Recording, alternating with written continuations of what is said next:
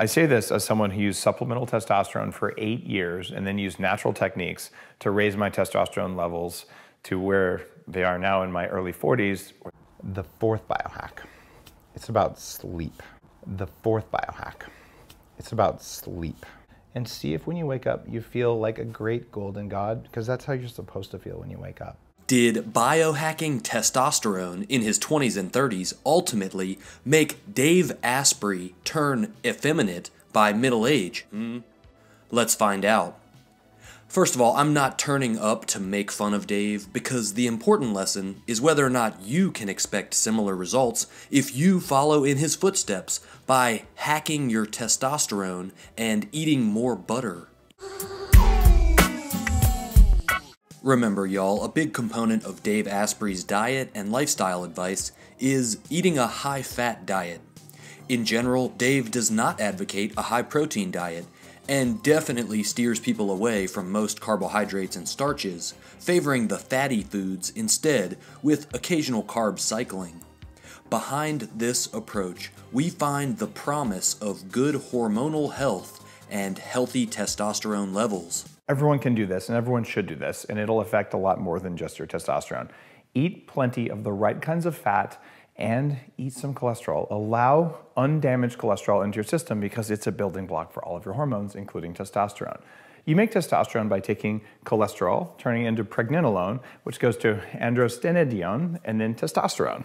That's a pretty much short way of saying fat and cholesterol, testosterone.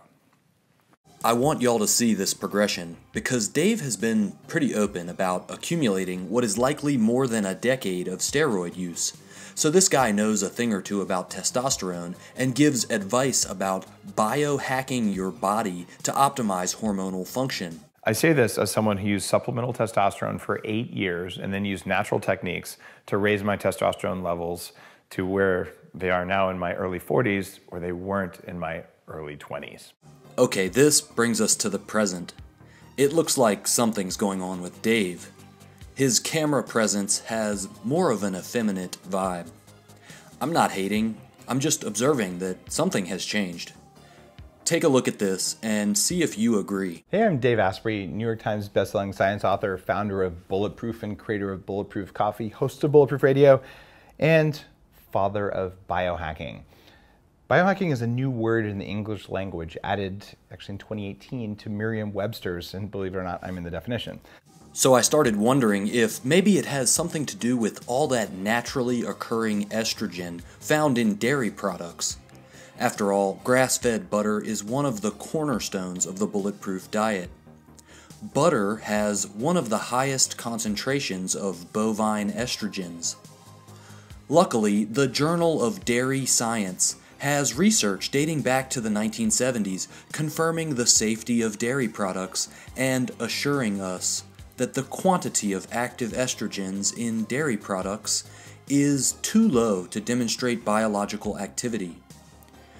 But if we take a second look at Dave, we can tell that something is definitely up, and it's not his testosterone levels. The fourth biohack, it's about sleep. The fourth biohack, it's about sleep. And see if when you wake up, you feel like a great golden god, because that's how you're supposed to feel when you wake up. Pretty much everybody in the comments section has noticed that something out of the ordinary is going on with Dave. A lot of people are saying he looks older.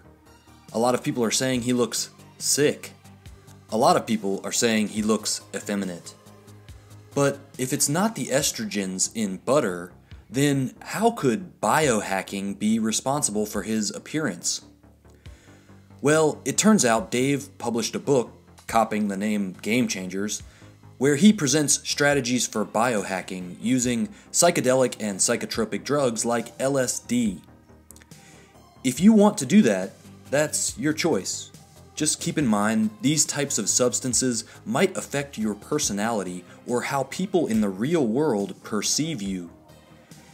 If you want to avoid that feminine, dairy-fairy vibe, I recommend you hit that subscribe button because this is Red Pill Vegan. That's right, Red Pill and Vegan. Cue the triggered comments. You can learn a lot from Dave Asprey. But, like everybody else, He has some blind spots you might not want to incorporate in your diet and lifestyle. I've set up a playlist with more in-depth videos on Dave Asprey, and I want you to see this confrontation on steroid use between him and the creator of What the Health, Kip Anderson. So click the playlist at the end of this video and check that out. Y'all know what time it is. Red Pill Vegan. Next.